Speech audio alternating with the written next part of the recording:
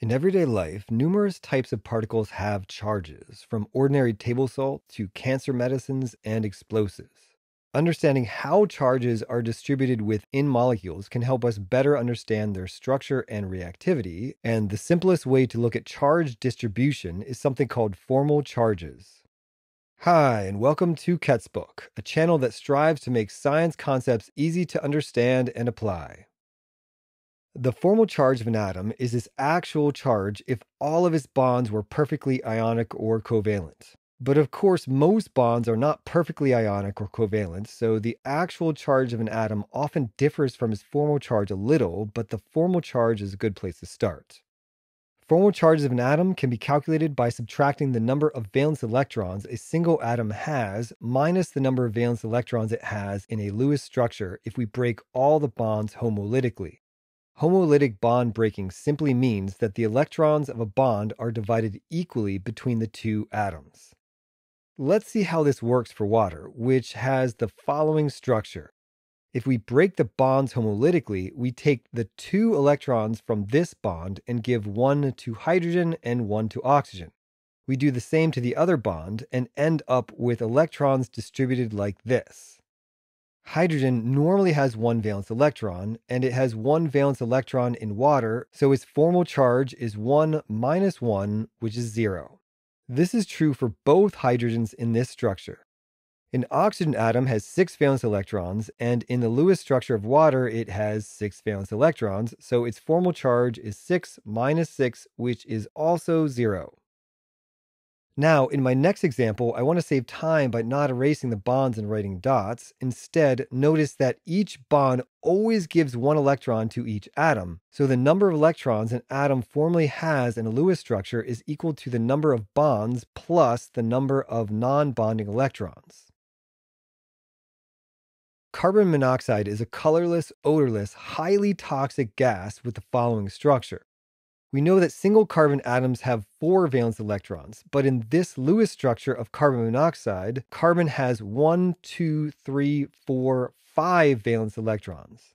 Remember that we are counting 1 valence electron for each bond and 1 valence electron for each dot. That means that carbon has a formal charge of 4 minus 5 or negative 1.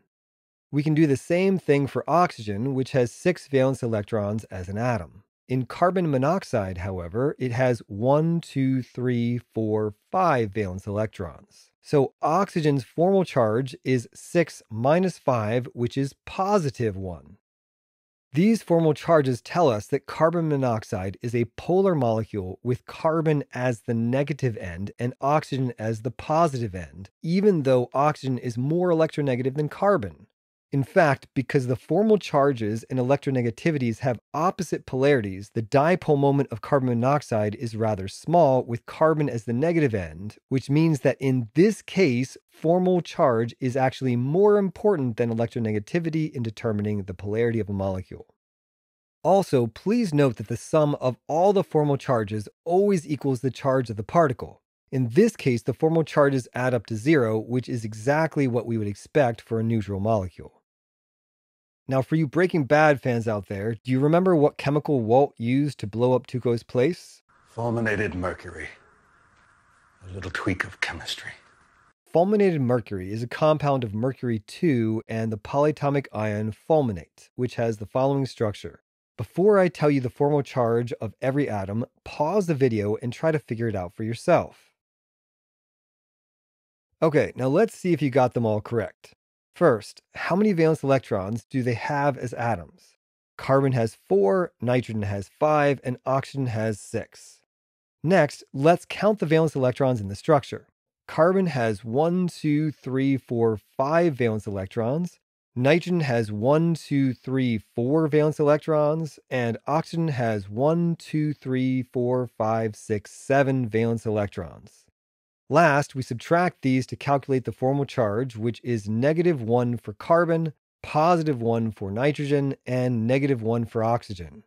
Once again, notice that if we add all the formal charges together, the total is the charge of the polyatomic ion, so fulminate has a negative 1 charge. Another interesting polyatomic ion to look at is sulfate. On the internet, most searches would have you believe that the Lewis structure of sulfate is this. However, that is not the correct structure.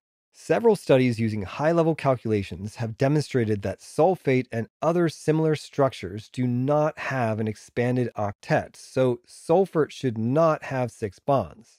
Instead, the best Lewis structure is this. Pause the video and try to determine the formal charges of the atoms in sulfate. Notice that all the oxygens are identical.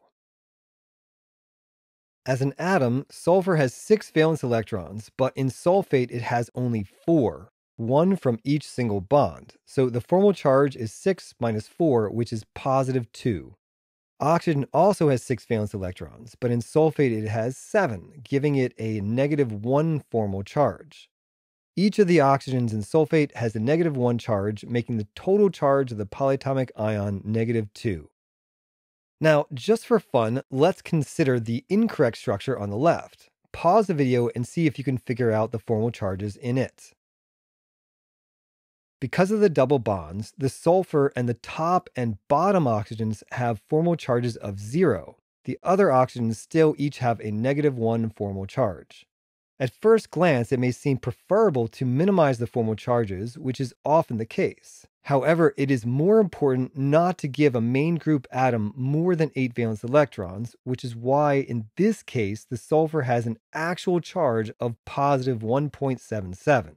The actual charge is slightly less than 2 due to inductive effects. Last of all, let's look at a really big molecule like the cancer medicine venetoclax. How can we quickly determine the formal charges in something this complicated?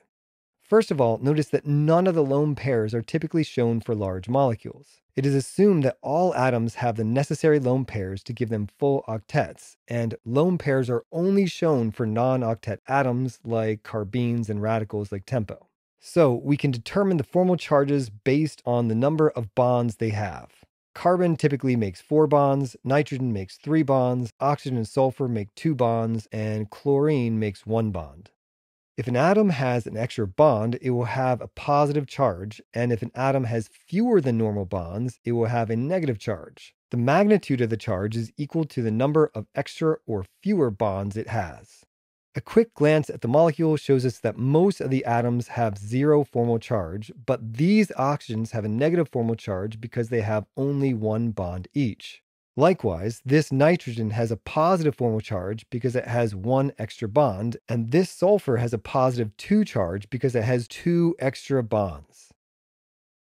Alright, thanks for watching. If you found this video helpful, please like, subscribe, or check me out at Ketzbook.com. If you have any questions or comments, be sure to share them below and have a wonderful day.